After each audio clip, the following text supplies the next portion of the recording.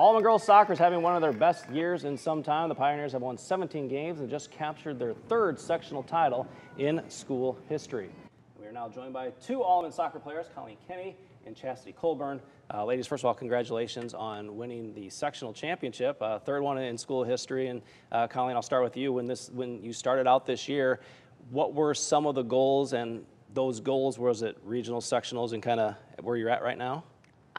Pretty much, yeah. We know we wanted to obviously work hard and win, but we were just kind of taking it one game at a time, one practice at a time, just working hard in the moment. As this team progressed, I think you won your first 8 or 9 games. You were like 8 or 9 in a row before you hit conference. How much confidence and momentum did you have at the beginning of the year?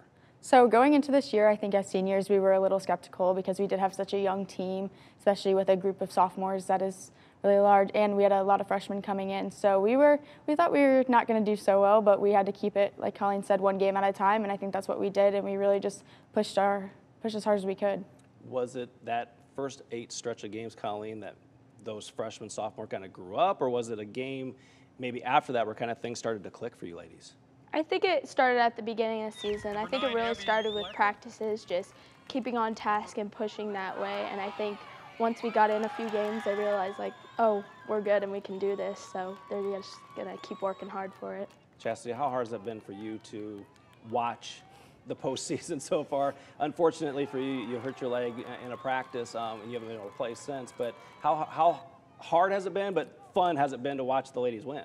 Yeah, I mean, it's really hard to sit on the bench after I've played all the games before, but they're doing fantastic, and they've told me so many times that they're playing for me. But I think we're really playing for our school and just for ourselves, because we knew that we wanted this, and now that we're making it happen, and I may not be on the field with them, but they're doing a great job, and I'm so proud of them. So, one thing that I've noticed, especially in the postseason, go back to the Depew game, the first game. 9 or 10 girls score. Then you play your regional championship. Again, a few more girls score. It seems like you're getting contributions from a lot of people right now. How important is that? No, I think it's really important because not everyone is going to have their best game, so it's really important for everybody to be able to step up, and that's what we really work hard on, being in new positions, different situations, so everybody's always ready for everything. You were one of the key members back there in that defense, holding everything together. How have they been doing, and what have you been telling them? Yeah, well, Colleen stepped into my spot, which I've been so grateful for. She's an amazing player. But we have 3 seniors back there right now, so they kind of know the game. But our sophomore, Issa, she's doing fantastic. And during games, she'd always ask, like, what am I doing wrong, or that kind of thing. And she still comes off every half and is like asking for advice. And I'm there to give it to her every time because they are working their butts off and they're doing fantastic while doing it. Were you surprised, Colleen, how, I'm going to say easy, it's never easy because you guys put a lot of hard work into it, but a 4-0 score in sectionals to win that championship, were you surprised by that? Honestly, not really. I think we've been doing pretty good, getting shots on goal, moving the ball around a lot. It's really helped that we've been able to keep the ball up top for the defense just to get a little rest sometimes, so that's just real helpful.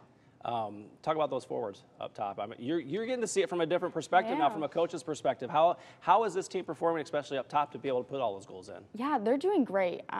They really are working hard, and it's really nice to see such a young team work with the older girls. I think that's kind of hard just because you haven't been playing with them for as long, but to watch them like check in and out of spaces and to see them make runs, it's like when you're looking from the sideline versus when you're looking at the field, it's a whole different perspective. And to see them now, they've grown just even in the last few games on how well they're doing, and I think that really comes down to our drills at practice. What do you know about Montini? Obviously, Tuesday's a big game. You're the Elite 8, one step away from making it to state. What do you know about Montini? Not much, but I know we're not going to change our game. We're just going to play how we always play. It's a new game. We got to work hard, put the other games in the past. They have a few really fast girls up top, so we have to watch that, but I think our defense has that covered.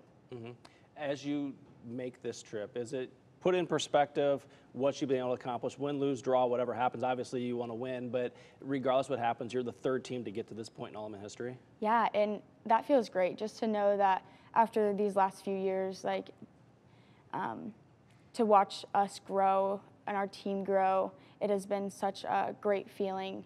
So for us to be able to get this far, which was even passed our goal at the beginning of the season. Sure. So we're feeling pretty good, and like Colleen said, we're not going to change our game for anybody.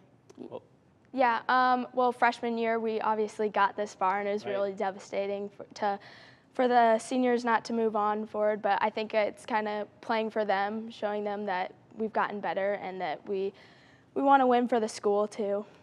well, ladies, congratulations. Sectional champs, nobody can take that away from you. You get one more win and you're into the Final Four, so good luck on Tuesday. Thank you.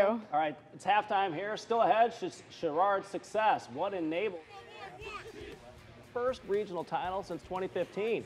We talk with the Sherrard baseball players coming up next.